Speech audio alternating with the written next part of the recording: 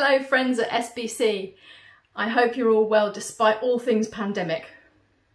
COVID-19 prevented us from coming to visit you all last year, and this year's no different, which we're very sad about. I have so much to tell you about my work and what God is doing here in Cambodia. Lots of you will know all about me and my friend and my family already, but I'm sure there are some of you who are wondering who I am. My name is Chhin, and I started going to SBC back in 1988 when I was 13, and my family and I had just moved to Seaford.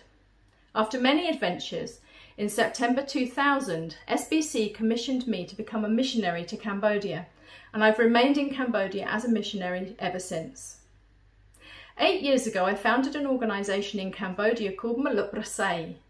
Malup Rasay has a Cambodian team of 32, and I am the strategic and technical advisor. Together we provide services for children and youth living in orphanages to be able to safely return to live with their own families and parents. We support care leavers to achieve long-term inclusion into communities and society, and we work to prevent children from being separated from their families. Partnership with the government is extremely important to be able to do this work. I've been working very closely with the Ministry of Social Affairs, Veterans and Youth Rehabilitation since 2003, and I am officially now the technical advisor to the Child Welfare Department. Over the years, I've helped to draft the entire regulatory framework for alternative care, including policy, minimum standards, procedures, guidelines and national action plans. At the moment, I'm helping to draft the guidelines on reintegration of children to their families, the transition of orphanages to family-based care and the orphanage closure procedures, as well as the legal procedures for foster care and kinship care. As the only missionary based in the Ministry of Social Affairs, and I'm known to be a Christian by all the officials, a large part of my ministry is ensuring that policies, guidelines and procedures for the alternative care of vulnerable children in Cambodia are rooted in biblical principles. Malup Rasay works very closely with the government authorities at all levels, helping to train officials how to implement policies, creating a database of all the vulnerable children in the areas Malup Rasay works in, and providing services and interventions in the cases of abuse, exploitation, trafficking and many other crisis situations where children are at extreme risk. One of the services provided by Malup Rasay is emergency foster care, so that when children become hyper-vulnerable like that, they can be cared for in a Cambodian family and don't get put straight into an orphanage, which should never be the priority solution for any children. Malup Rasay's emergency foster families have cared for children in every kind of crisis that you could imagine. Our team of social workers work to provide the support a child needs so that they can safely live with their parents, families or a long-term foster family in the future. We also offer legal services and therapy to the children themselves and their families if they need it.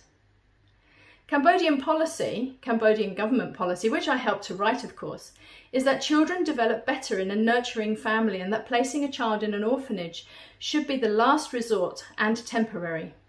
There are hundreds of orphanages all around the country, but 80% of the children residing in them still have living parents, while all have relatives who could be supported to care for them. We train orphanage directors to reunite children with their families. We also help them start up projects which help vulnerable families to care for their own children instead of taking the children away from their families. Malup Rasay provides children and youth who live in orphanages with vocational training, life skills, work experience, and for those living in Christian-run orphanages, there is a special practical training in how to live in a Cambodian community as a Cambodian Christian. This work is an extremely important part of preparing young people to leave institutional care and return to live in communities. And Malup Rasay supports those young people as they transition and then afterwards as well. The final piece of the puzzle is preventing children from being separated from their families in the first place. Malup Rasay supports local people who play important roles in the community, such as village chiefs, local councillors, pastors, monks and teachers to form community support groups. And we train them how to access and use government resources to identify and support vulnerable families.